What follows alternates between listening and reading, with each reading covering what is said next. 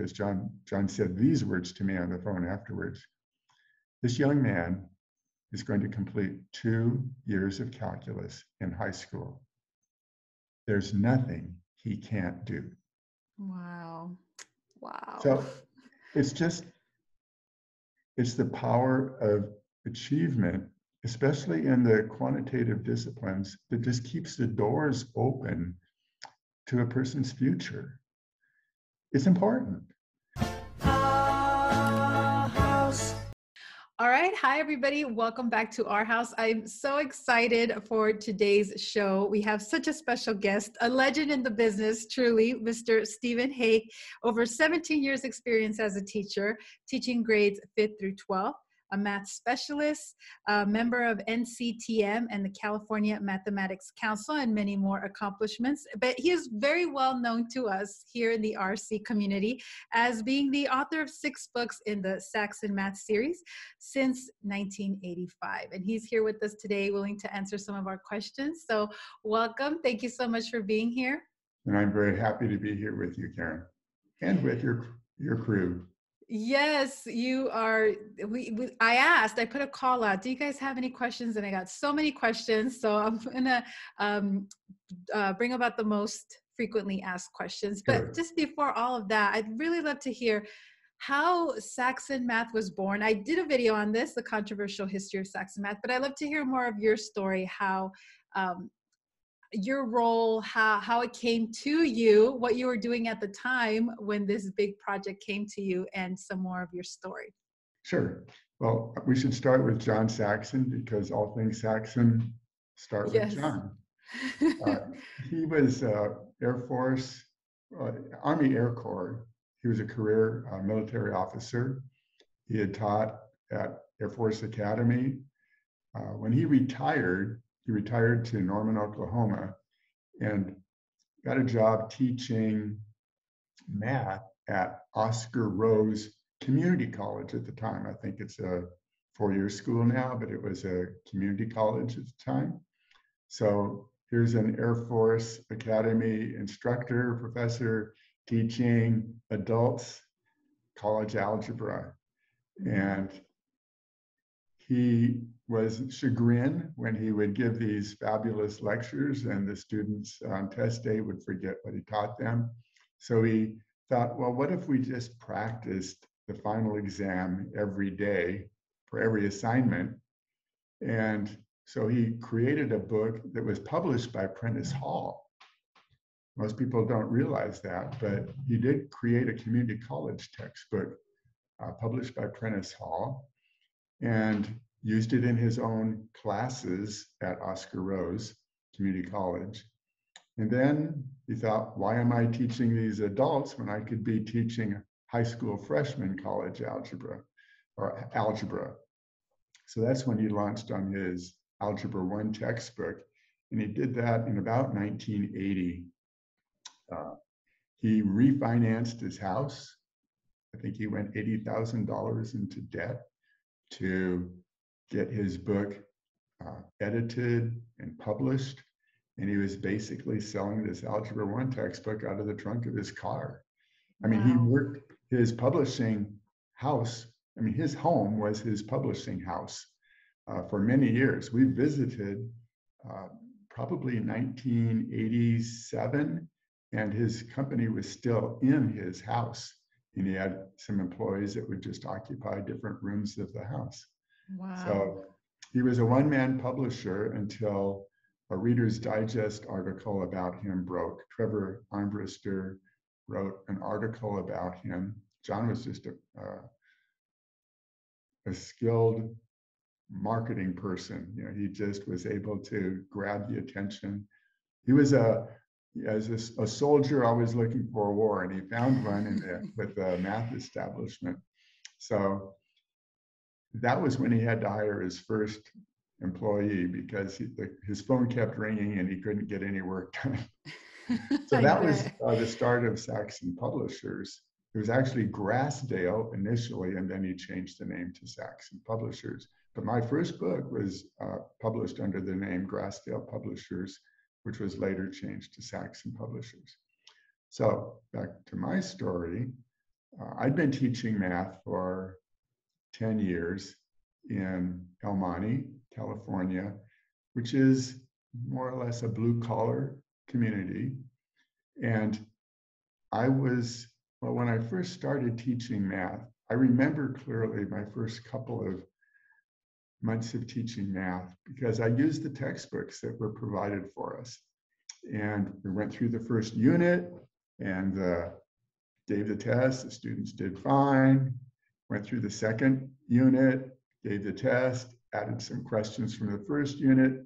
And of course, they hadn't heard anything. They couldn't remember anything from the first unit. And Oh I knew no. instantly, this is not going to work. I'm not going to waste my time teaching them if they're not going to remember. So we just gathered up all the books, put them in the closet, closed the door, and I started writing my own assignments for students from that day on. And I did that for about 8 years. As a departmentalized 7th, 8th grade teacher, I would teach 5 classes of math a day, and the students were at all different levels, each class. So I would create content for each of those classes. So it gave me a lot of experience. Every day I'm writing an assignment based on what they had, with the feedback that I'm getting from the students. Wow, in real Previous day. time. So just Yeah. every day, feedback, new assignment, feedback, new assignment. And it was working really well. And one of the things that really was a necessary ingredient is that when I first started teaching, our GATE teacher, gifted and talented coordinator in the district, said, hey, why don't we have math contests among our 6 schools that have 7th and 8th grade students? And so we created math teams, and there were 4 students on your math team, and you would compete against the top 4 students from these other 5 schools in the school district. And we won the first year, and we won the second year. And they changed the format. We won the third year, and they changed the format to make it more fair, and we won, and we just kept winning. So I think people started to realize there must be something going on at that school where with that teacher, it is really working. And I was always trying to get the kids further along. And so one day I was in our local library, and I was looking at some algebra books because I wanted to get, more content ideas for creating my own assignments. And so I left the book stacks and started walking to leave the library. And I was passing through the periodical section. And I don't know, it seemed almost like a vision. I just saw in big block letters, algebra, as I'm walking through this periodical section. And I'm overcome with curiosity. Algebra in the periodical section? So I started a search, looking all around for any magazine that might have algebra on it. And I came to a National Review magazine published by William F. Buckley. And it's the results of a field test of a new algebra book in Oklahoma City schools. So I'm fascinated. I opened up the article and I'm reading about this guy, this retired Air Force Colonel, John Saxon, who had written an algebra book. And as I'm reading through the article, I'm realizing this guy teaches math the same way I do. So it was a kind of a revelation, like there's somebody else out there that teaches math the same way. Well, at that point, I had written some materials that we were using in our own school and in our school district. I was motivated to do it because my own kids were approaching 6th, 7th, 8th grade level. And I wanted them to be better prepared when they came to me so our team could be stronger, our math team could be stronger. So I had created this content. And we were using it in 2 schools. The following year, actually, we used it in every school in the school district. And so I wrote a letter to John Saxon. Well, actually, I first ordered a copy of his algebra book because I was so curious. And I started just using that book with my 8th grade students. And after several weeks, I thought, this is just fine. Makes it easy for me because Wow. it's so similar to what I've done at the other grade levels, lower grade levels. So I wrote a letter to John Saxon. Dear Colonel Saxon, I'm using your algebra book. It's working great in my classroom. It's very similar to the books that I've written at the 4th, 5th, and 6th grade level. I've read in the article how much trouble you went through to get your books in print. And I wonder if you have any advice for me about how I could get my books in print. I thought he would maybe have some advice. Right. But instead, I didn't realize he was already writing a book to precede Algebra 1, entitled Algebra 1/2. And he was writing a book to follow Algebra 1 called Algebra 1.5, which later became Algebra 2. I think the 1.5 name just wasn't working in the marketplace. Yeah. So that's how we actually first connected. We met in Long Beach. He was speaking at a conference in 1983, November of 83. And he said, I'll give you the same deal Prentice Hall gave me. You publish a book that I like and I'll put it into print. Well, we were so close together in the way we taught. It was just a simple process of reworking the materials that I've written for a book that would precede his Algebra 1/2 book. And that was Math 76, or Math 7.6, as some people call it. But at that time, we just called it Math 76. There was no slash between the 7 and the 6. So the early editions, Math 76. And that's how we got started. Do you ever think, what if you didn't go to the library that day or walk by that periodical, how different your life would be? Yeah, Karen, there are a lot of things about this that just make it feel like this has been orchestrated.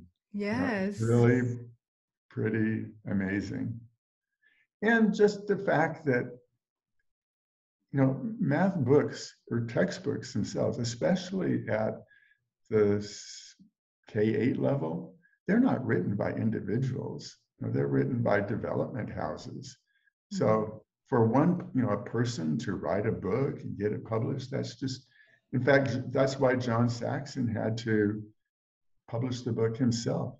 He had created an Algebra 1 book. It was highly effective. It was demonstrated to be effective by field tests in Oklahoma City schools, in many, many schools. So he went to the publishers in New York and Boston and said, hey, I've got a great book for you. And they said, that's not the way we write books. We're not going to publish it. We won't. And so he knew he had created a better mousetrap. And so he just decided to publish it himself. And so he went $80,000 into debt to publish his first book. And about 20 years later, Saxon Publishers was the most valuable privately owned publishing company in the world. And it's still going strong now. I mean, And we were talking Saxon about Math this is still earlier. going. Yeah, during the kids, pandemic. John had these 4 kids that Yeah, it's very high demand online still.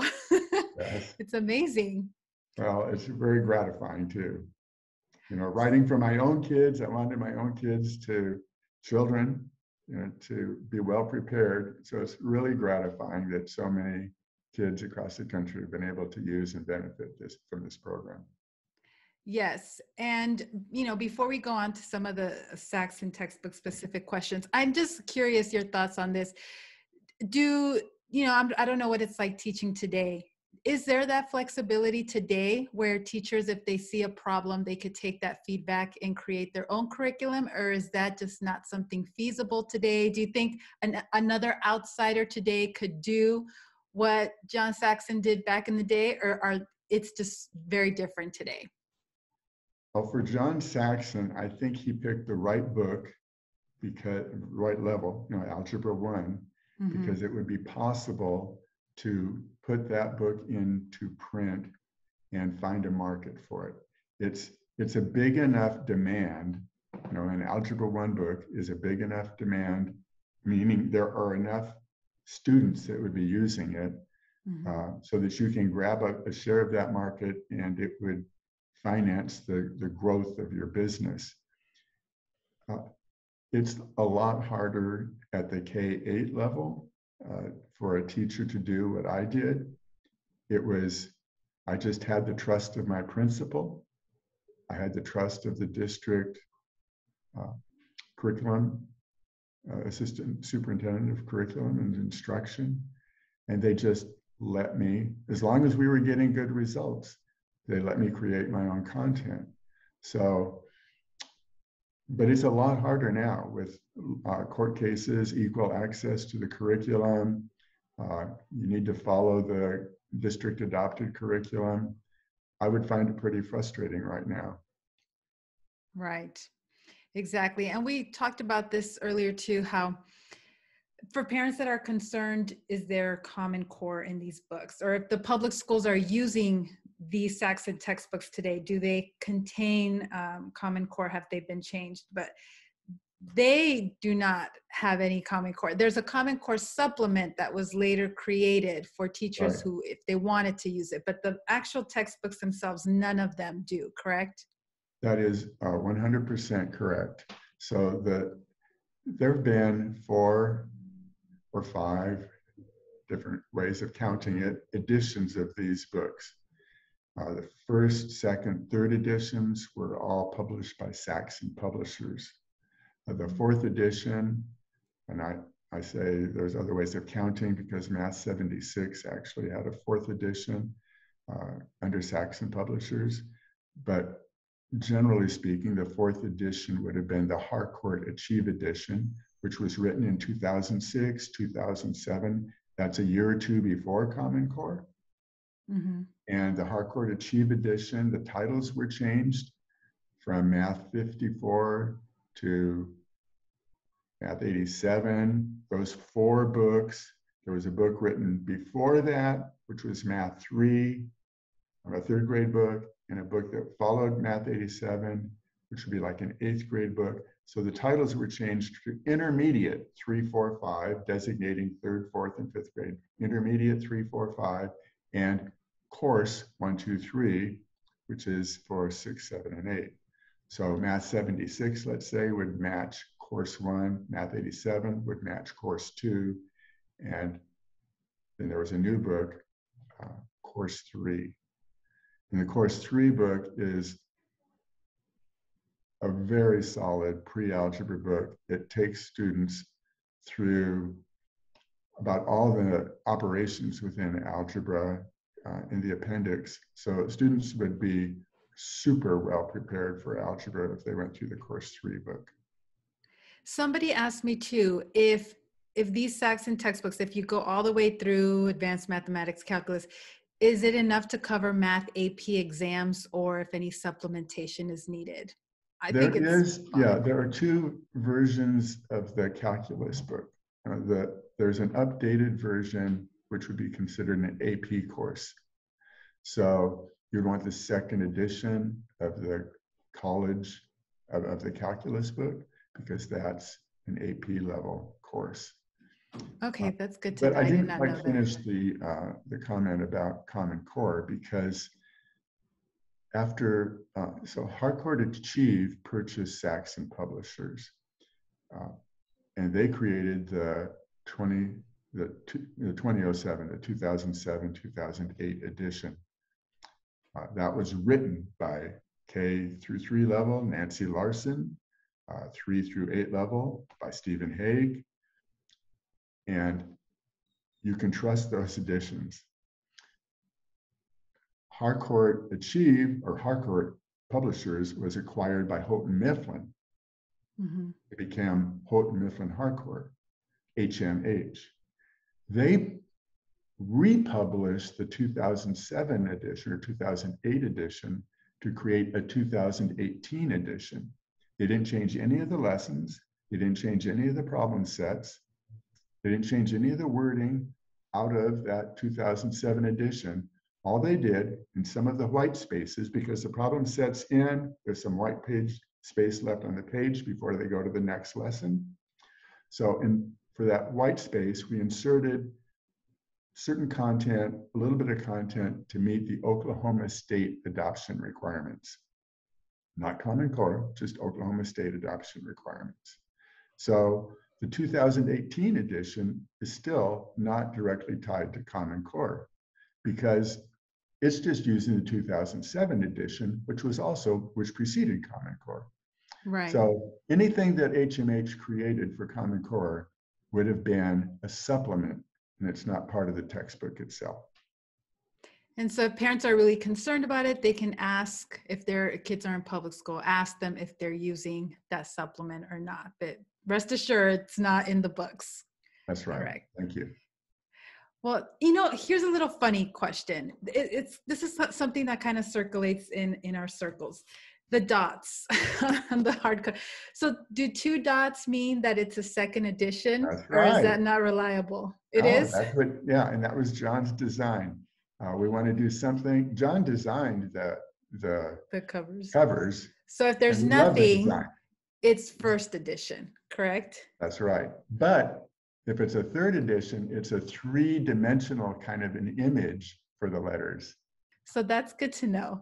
Now, another question that comes up often is Saxon Math a spiral or mastery, or is it a combination of both? And you sent me a really interesting article about interleaving effect, right? Is that correct? And I've been studying a lot about memory, and it just confirmed everything that I was learning. I was thinking how it's more beneficial to the mind, these connections that you're constantly switching back from versus just short-term memory and then forgetting it, right? Which happens with students all the time. So can you share a little bit about that?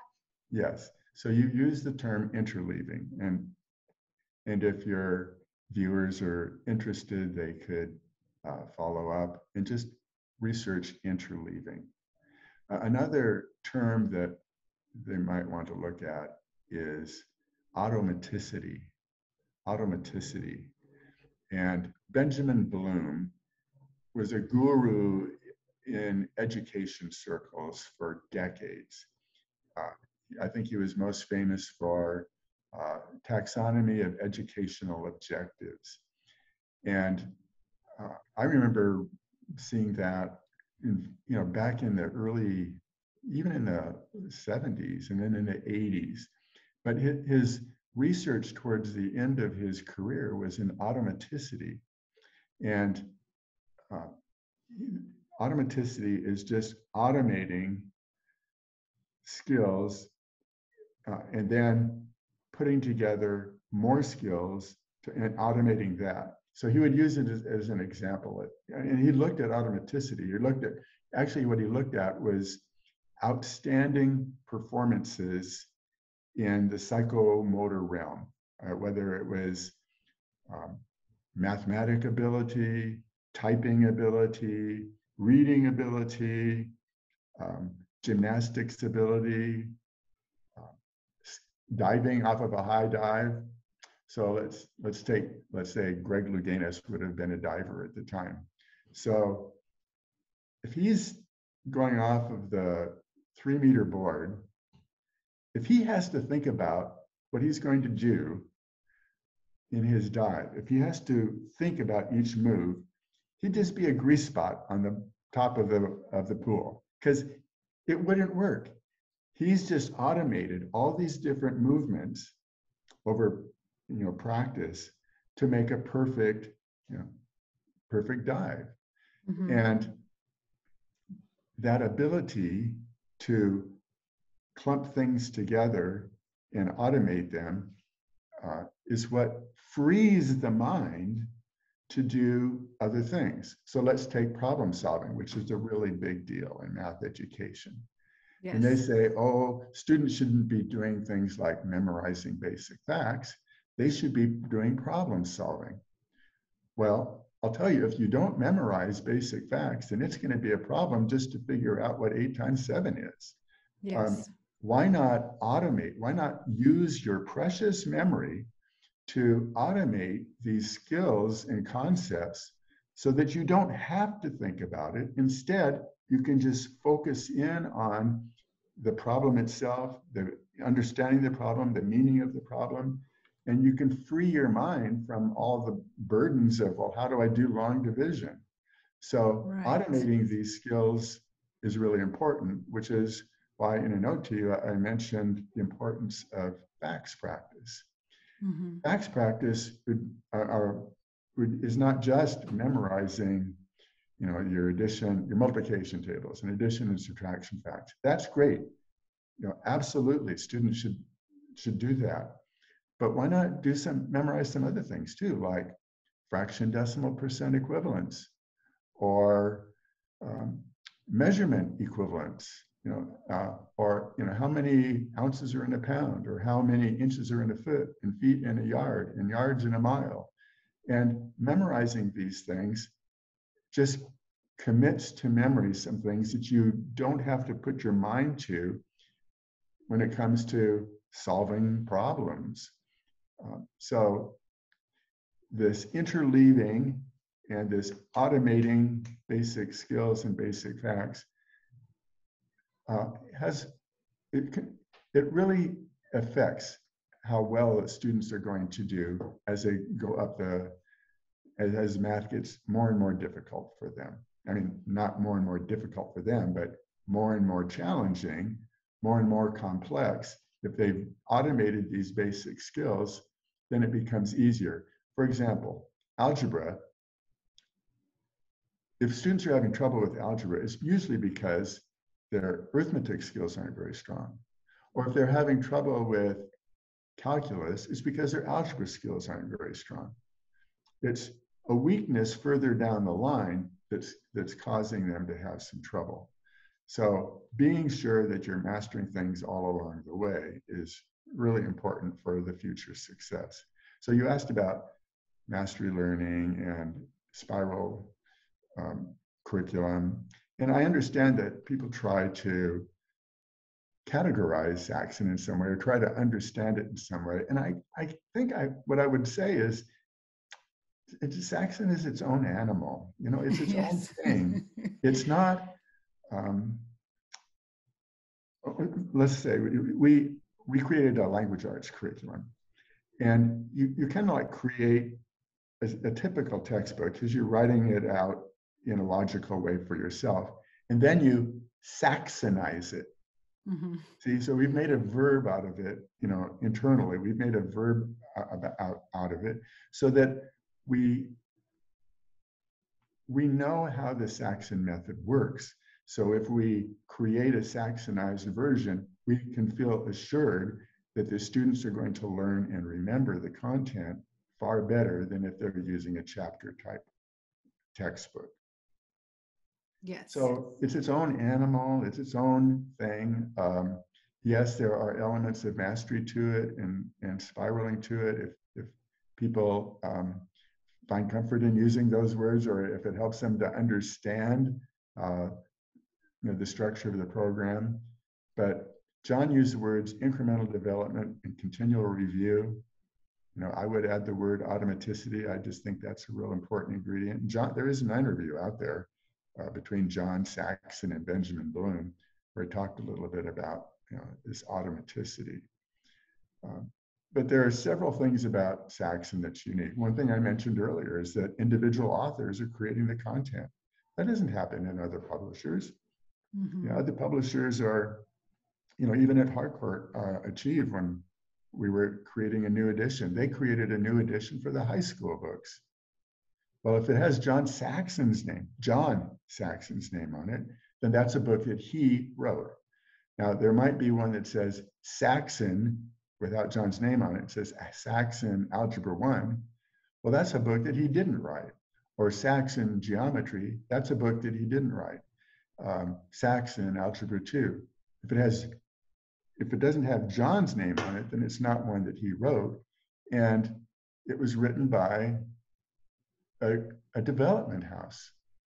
By a development house, I mean, the publisher doesn't have internal authors. They have internal editors. If they want content, they write specifications out, send the specifications to a company that hires a bunch of math people, and they create the content and send it back, and then the editors go through it. that's the way most programs are written, not by individual authors. So if it's written by an individual author, you kind of get to know the author a little bit as you're going through the program, because that author's personality can't help but get incorporated somewhat into the content of the Right. book. So people got to know John Saxon, and they would invite him to speak at their graduations, or they just really appreciated him because they got to know him through his books.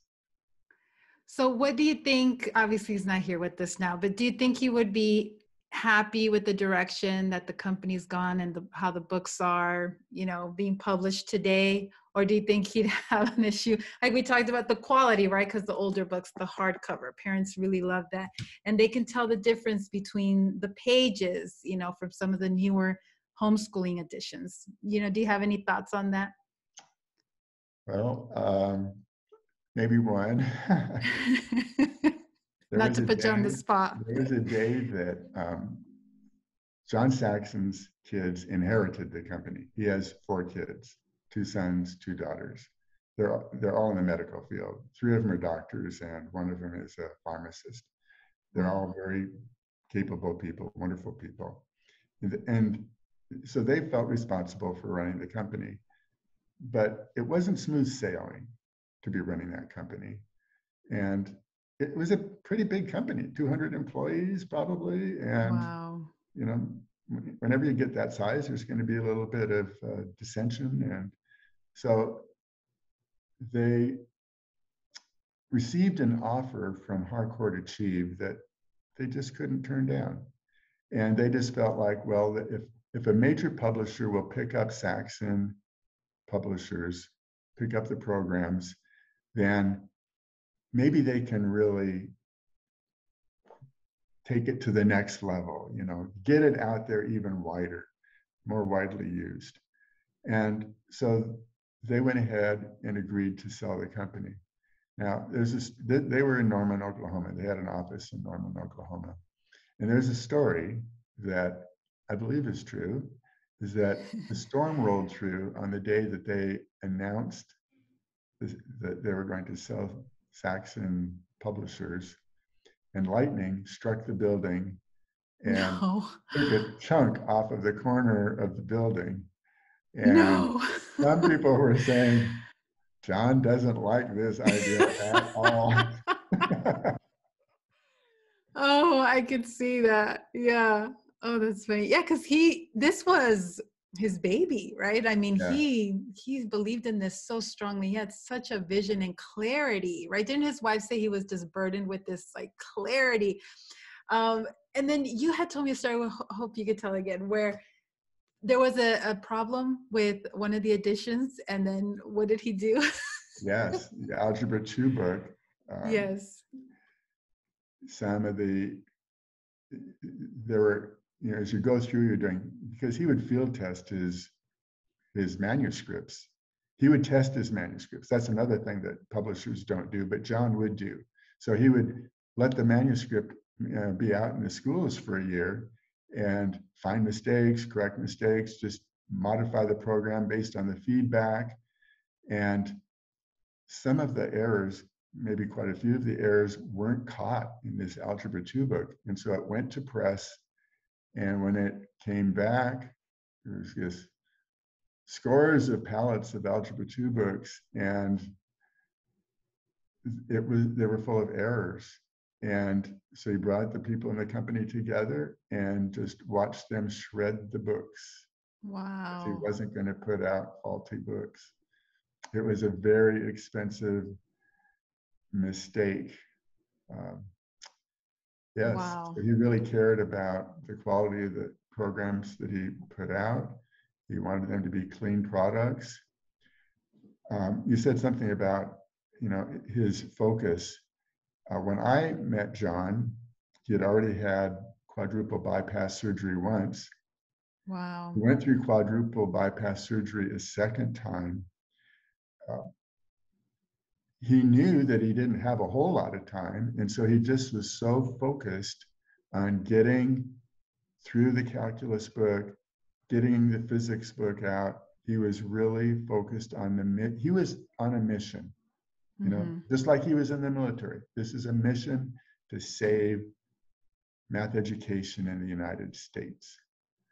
And his company did become the biggest independent publishing company in the world, but I think he had grander visions. A fellow a sales representative in Indiana called John one day to say, we've really had a very successful campaign in Indiana. We're in half the schools of Indiana. Wow. And John said, what about the other half? So that's how he thought, huh? Yes. Wow. He I said could there was just, a problem in math education, a disaster in math education, and it did not just happen. It was caused by following the untested recommendations of self-proclaimed experts in math education. And he offended a lot of people by saying that. But I don't know, I think it's true, because you can imagine, oh, this will probably work. And then you impose it. You're making kids into guinea pigs by imposing it on them, and it doesn't work. And John wasn't that way. John would just say, let's see if it works. And if it does work, then we'll just go head to head. Mano a mano is what he would say, head to head. And we'll see who's got the more effective program. so that's really interesting. I want to get your thoughts on this, because I'm sure you've heard of Jaime Escalante, another, LA teacher who made a huge impact. And I read how, when he retired, he moved up to up north California. Another teacher took over, but then after that teacher left, the levels of kids passing those calculus exams, it dropped by 80%. It went downhill really fast. But the success rate with Saxon, it's really unique in that it didn't matter who the teacher was. The books really did the work themselves. And I'm sure that the success and the grades only just kept improving. Would you say that's true? Yes, you mentioned Jaime Escalante, and he taught at Garfield High School. It was not a 9 through 12 high school, it was a 10 through 12 high school. So he really only had them for 3 years, but just got amazing results. Yes. And when I was a math specialist teacher in our school district and wasn't just kind of tied to my classroom, I went to Garfield High School to visit him and just to see what he was doing. I mean, I wanted to see how are these people getting these really great results? Yes. And he was creating his own content too. I mean, it would have been fabulous for him to tie in with John. And John actually made an effort to do that.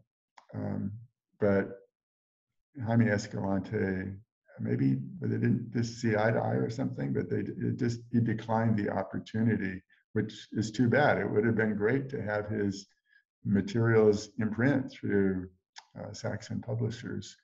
And then he moved up to, I think, Sacramento area. Sacramento, yes. In that vicinity. I'm sure it was two strong personalities, right? That Yes. I'm sure would be challenging. But that's interesting. So I didn't know that he was kind of writing his own. That seems to be the recurring theme, right? Is breaking away from those textbooks. Yes, and he would creating your own. He had signed contracts with teachers and with the parents and with his students. He met in a music room, so he had a really big audience. I mean, yes. They would come in on Saturdays, they'd come in on vacations, because he only had them for 3 years, or actually by the time they took the AP test, maybe only 2.5 years. So he had to cram in a lot of extra time with the students. It's a lot of work to get students to be successful. And it is, how do you package a curriculum that will be effective for a broad spectrum of students? And I think that's one of the secrets of Saxon math too, is that, a lot of really bright kids, mathematically gifted kids, they're probably going to be pretty successful no matter what program you use. But how do you get more? How do you increase the range of students that can be successful. And Yes. there's something about the authors that wrote for Saxon publishers. John Saxon and Nancy Larson and I all had similar experiences in that we worked with students. We had a range of students that we worked with, which included kids that found math difficult. And that's important because if you're mathematically able, then you don't know what's hard. And for example, I frequently refer to, in relating to this, rounding numbers. Let's say $478 is closest to, which $100? Well, to me, it just seems obvious it's closest to $500. It's closer to $500 than it is to $400. That's just simple rounding. That's not simple for some people. I don't know why it's not simple for them. It just seems so obvious to me. And it took me 3 years to finally believe that's a difficult skill. So when students show you over and over what's hard for them, then you try to accommodate them in your writing, in what you're creating for them to work on. So one of the secrets of Saxon math, I think, is that, on this mathematical journey, we put the stepping stones kind of close together so that more students can be successful in that journey instead of, falling because they can't take that big step. It doesn't seem to slow down the bright kids. They can just move along. They're just fine. But we're making accommodations for students that struggle as well. As long as they continue to get their work correct, then Yes. they can keep moving. And I love that because, the reason why I know about High Wisconsin is because I grew up in Bell in near LA. And I went to one of those schools where, and this is why I really appreciate John Saxon in those interviews saying how, it doesn't matter if you have more pigment in your skin, you have the same gray matter, the same capabilities. And, it's easy for maybe teachers to dismiss it, or, we're coming from households where English is not even being spoken. There's no transportation to libraries or cars, but instead of, like you said, dumbing down the curriculum, you're really challenging the kids and bringing them up. And it really does so much for the self-esteem to think I can do it, and you work hard at it. I love that. And I love that approach. And I don't know if it's being approached the same way today, but I think it showed the results. You proved it, back There's a then. video that you played of the 60 Minutes 60 Minutes on John Saxon and the math controversy, the math wars. There's a segment in that video where John Saxon is in Charlie Hodges' calculus classroom in Dallas, Texas. And he puts his hand on the shoulder of an African-American student who's in Charlie's classroom. And this young man's a junior and he's taking calculus. And I don't remember the exact words in that video, but it was to this effect, because John said these words to me on the phone afterwards. This young man is going to complete 2 years of calculus in high school. There's nothing he can't do. Wow. So it's the power of achievement, especially in the quantitative disciplines, that just keeps the doors open to a person's future. It's important. And it's the most poignant memory I have of John Saxon, because it tells what he was all about. Yes. Wow. I'm sure you have a lot of stories like that. I could just listen to them all day because it's really inspiring. And I hope homeschooling parents, sometimes we can get, caught up with the day to day and it could be overwhelming. And sometimes the emphasis is not so much academic, but sociological. There's a lot of bullying going on. And so this is a good reminder to parents that, yes, the reasons why you're homeschooling, they're all very valid and important. But remember too, we want, like you said, if they can think quantitatively, if they really can do this and problem solve, there's nothing that they can't do. This is a very big challenge, rewarding one that you're undertaking by homeschooling, but we can do it. They can do it. You can do it. And it's very powerful. Just right? hang in there. Yes. Yes, exactly. So I wanted to talk to you because, the way we do Saxon math with the Robinson curriculum, I don't know if you ever talked to Dr. Art Robinson, but he recommended, if as long as they get 95% or above, they can move on to the next lesson, or else they need to redo the lesson and slow down, maybe just do half the lesson the next day. You told me you think 80% is a little bit more way. As long as they get 80% right on the lesson, they can keep moving forward. Would you say also just, yes, please clarify. Okay. So in school settings, when you have a wide range of students, the real risk in using Saxon is that as each lesson gets a little bit harder, it never gets easier. Each lesson gets a little bit harder. That as students start falling behind, then it's really hard for them to catch up. They'll just fall farther and farther and farther behind. So it's real important that students maintain at least an 80% correct, not average, but test scores, every single test. With homework, and your kids going home and they're coming back and you don't know how much help they've had, but tests take place in the classroom, the teacher grades the tests. If they start scoring at any point below 80%, and that's just red flags, you've got to be sure that that kid gets intervention, because pretty soon they're going to fall way behind. It'll just keep getting harder. So that's why I use the 80% figure. Okay, for tests. The Robinsons, who can question the success, yes. of their kids, yes. And they've done really well, and they have good, solid recommendations. And so what I would say with respect to their 95% level, let's say, is that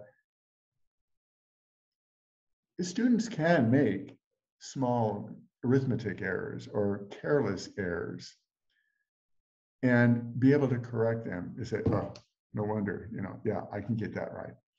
But if it's a conceptual error, if it's something that they don't understand, then you better not let those accumulate. So even on this 80% criteria, which on a 20-question test, you can miss 4, but not more than 4.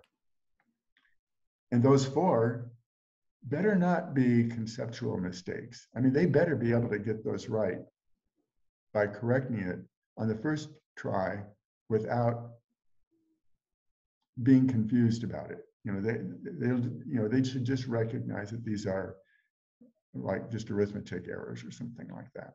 So it's the difference between a careless mistake and something I just don't understand. And you can't let I just don't understand, you can't let those kinds of errors accumulate. Yes. They have to figure out what's going on. So in some of the books, there's actually supplemental practice in these older editions in the back of the book. And so we didn't do it for every lesson, but we did it for ones where we anticipated that they might need more practice. So if you're using some of the older editions, maybe in the back of the book, you'll find some additional practice on that. Or you just go back to the lesson and do that practice set on that particular topic, do that. Or go find that kind of a question and do it in this lesson and the next lesson and the next lesson and the next lesson. Just focus in on that for a little bit. So it's the difference between mass practice and distributed practice. So with mass practice, you're doing a lot of exercises, handful of them, maybe a few more, to just practice that one skill. And then distributed practice as it comes every now and then as you're going through the review sets. And you need both kinds for good long-term memory. Yes. And I wanted to ask you, one of the big favorite things with parents with Saxon Math is I think it's, you tell me, is it only second edition where in the problems, it'll have a little parenthesis that tells you what lesson that was covered in. So this problem 14, it'll tell you lesson 35, this next one, lesson 63. So they can go back. Is that just the second edition, or are there other editions that have that? I don't think it was in the first edition, but it's in once it appeared, it's in every edition ever since. Okay. Yeah. So The that's lesson just reference it. numbers and the lesson reference numbers are there That in is so every edition. helpful. And in our grammar program, we do the same thing. We put lesson reference numbers for every exercise. I think So you the gave us students some can great go back. tips.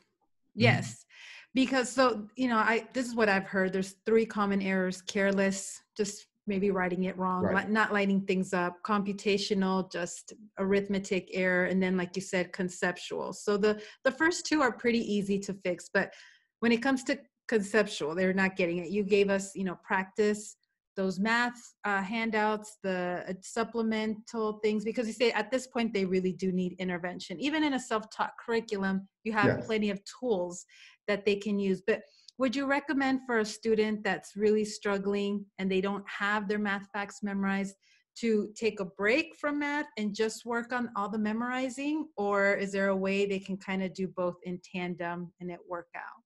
So probably, I don't know when they started. I don't know if it was in the first edition. It might have been in the first edition, but we just started recommending facts practice every day. Like one blast of facts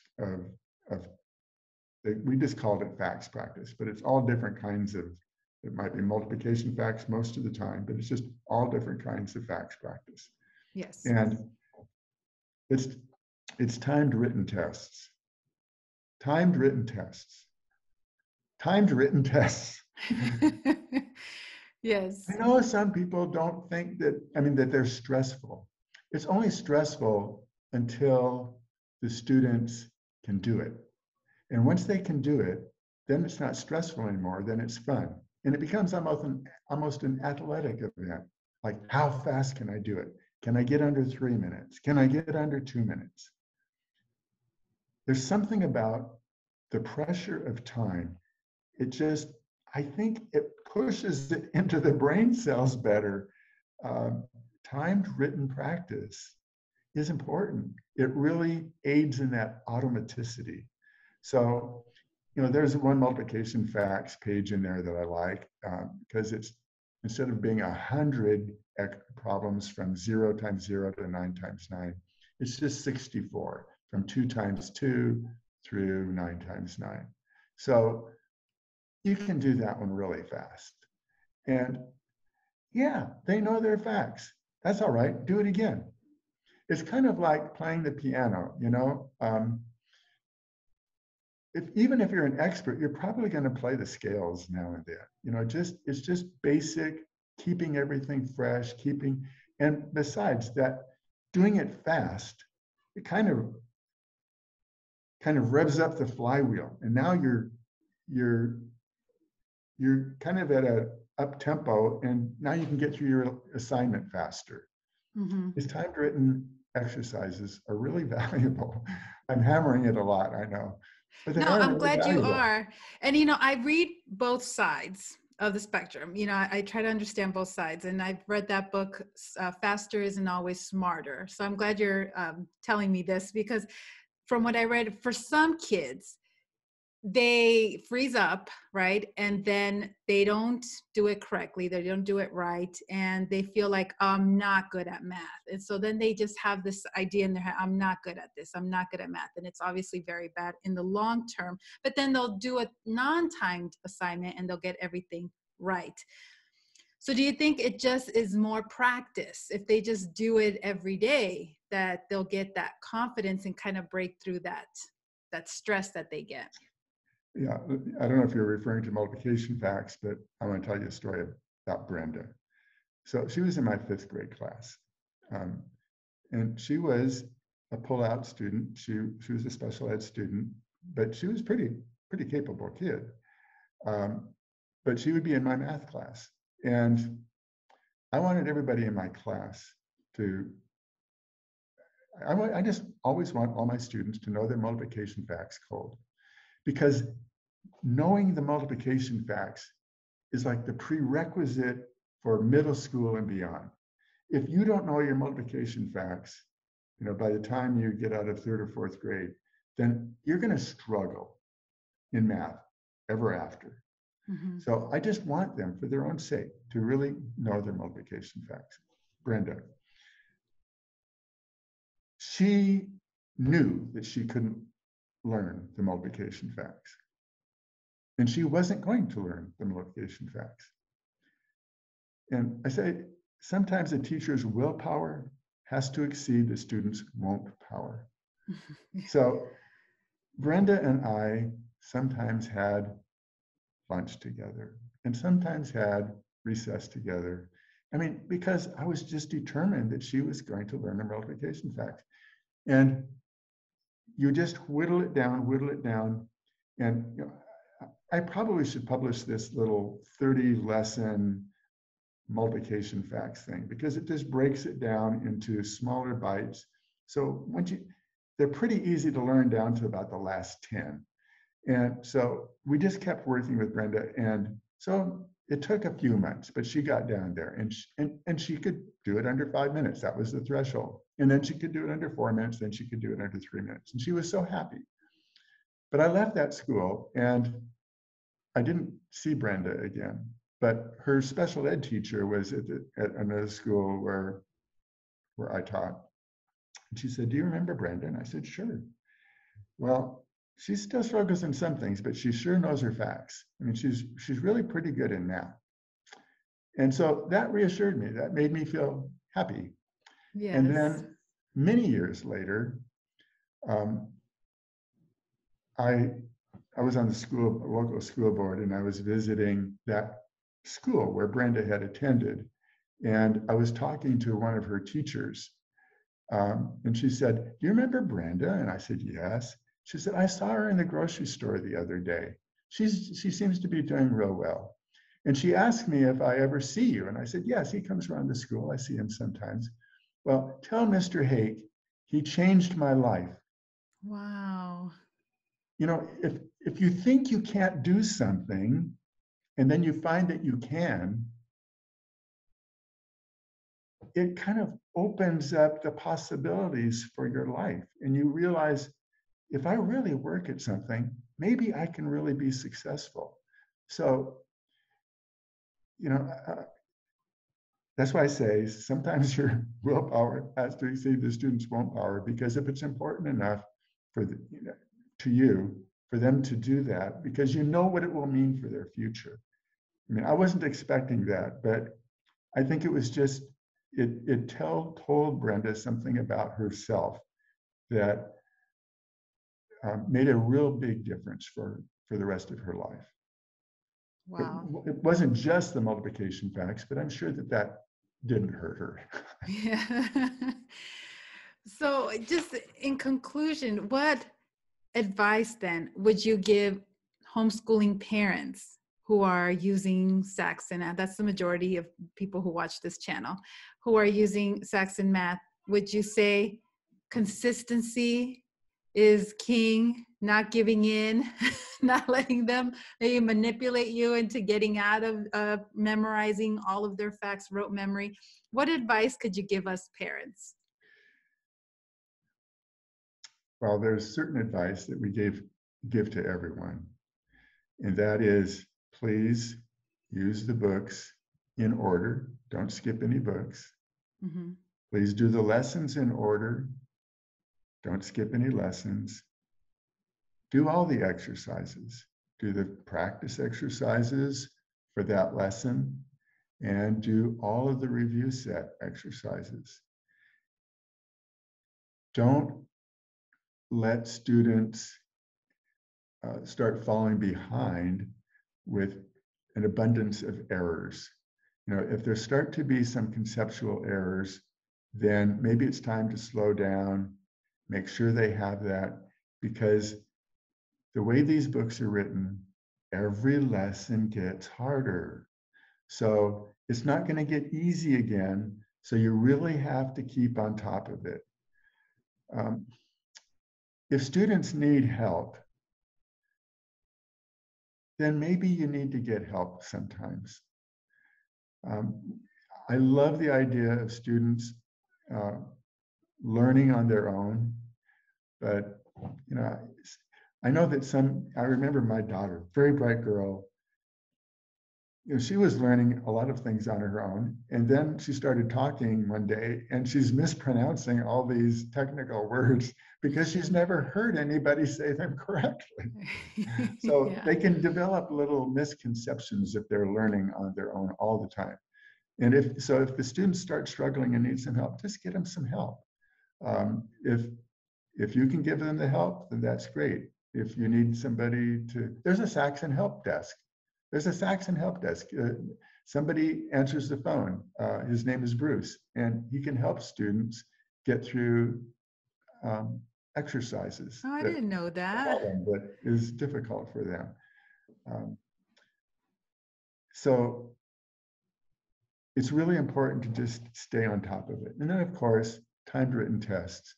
I just think that's so important. So think about memory for just a minute. For some reason, these math reformers denigrate memory. Mm-hmm. And so they just say, well, Saxon is just drill. Well, that wasn't effective enough. So they said, Saxon is just blind, mindless drill. Well, that wasn't effective enough. Saxon is just drill and kill.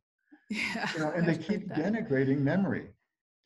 But, there are some people that get to a certain age or get certain diseases, and they recognize memory is precious, mm-hmm. and it's slipping. And why would you tie your memory behind your back and not use it? Why not use all the mental resources that are available to you? Why not automate some of these basic skills and concepts and equivalences and just make life easier for yourself? And kids get good at it, and they don't despise it. It's kind of fun to go fast. So, and that going fast will help them to remember it better. So I would say those are the big things. Just don't do a lot of skipping, and just be sure that the kids are staying on top of it all along the way. So just reminded me one other quick question, because I know some parents do this. They only do maybe for a problem set. They'll say, okay, we're only going to do the even problems today, or we're only going to do the odd problems today. They think for some reason the whole lesson set is too much. You would strongly advise against that, correct? Don't do that. Yes, I would strongly advise against that. Now, I think the worry is you wouldn't be getting is all the practice that you needed. You wouldn't be getting all the practice that you needed. And one thing that we briefly talked about when we had a little phone conversation is the importance of a foundation. Mm-hmm. And that math itself, the subject itself builds on itself. So every idea in math is built on a preceding idea or concept. And so the whole math structure just kind of rests on itself. But that's true about learning math too. So as you're learning it based on what you have learned before. So an analogy would be like a skyscraper. The taller the building, if you go to a construction site and you see a skyscraper about to be built, the taller the building is going to be, the bigger the foundation is required. Mm-hmm. And it's really important to get a good solid foundation. K through 8, a really solid foundation. And so skipping some lessons, skipping some review sets, skipping some problems in the review set, skipping some books, you're pretty much assuring that your foundation isn't going to be as dense, as solid, as large as it should be to hold what's going to be built on top of it. It's not just that, oh, my kid understands that concept and now we can move on. You want them to know it cold. Overlearning is good. There are plenty of things that will challenge them later. And if you can get them fast enough, then they can get through those review sets in maybe 30 to 45 minutes. It's not that long. It's not that much time. And it will really pay them benefits later. Just build the strongest, solidest, densest foundation you can for these kids. Yes, it's so important. I think maybe some parents have concerns that can they really get through the entire textbook in 1 year? And we're supposed to be doing it 6 days a week, year round, even without summer school. That's what Dr. Robinson recommends. So how long do you think it takes to go through an entire book doing all of the things that you mentioned? Yes, and so what I didn't mention is mental math and problem solving, and those things will appear in some of the later editions. And I think they're worthwhile, but I'm not saying that they're the essentials. It's good to do them, but it's not essential. We have a special ed teacher who created intervention materials. She had a pull-out program with her kids, and using those intervention materials, she could go through every exercise in the book and get through 2 books in 1 school year. Wow, really? So 2? she could get the kids who were a few years behind, she could get them caught up, special ed kids, get them caught up with the regular ed students. Now, I'm not saying you should go through 2 books a year. I think 1 book a year is fine, but there shouldn't be a problem. And if you don't start the kids too early, if you start them when they're really ready, then it shouldn't be a problem for them to get through 1 book a year. Yes. Some will go faster than that. Some might need to go slower, but learning it well is more important than going fast. Yes. I thank you so much for this talk. I feel like I learned a lot. I know there's a lot of insight here that will be really helpful to all parents, not just homeschooling parents. And I just really appreciate your insight and hearing some of your stories as well. It just gives you more appreciation for truly how unique and special Saxon Math is. So thank you for your contribution. Thank you for talking to us today. I really appreciate it so much. It's been very fun to talk with you, Karen, and we'll see. Maybe you'll get some more questions. If so, I'm sure I will. I get ready to let me come know. on the show again. Yes. Thank you so much. And I'll talk to you soon. Bye.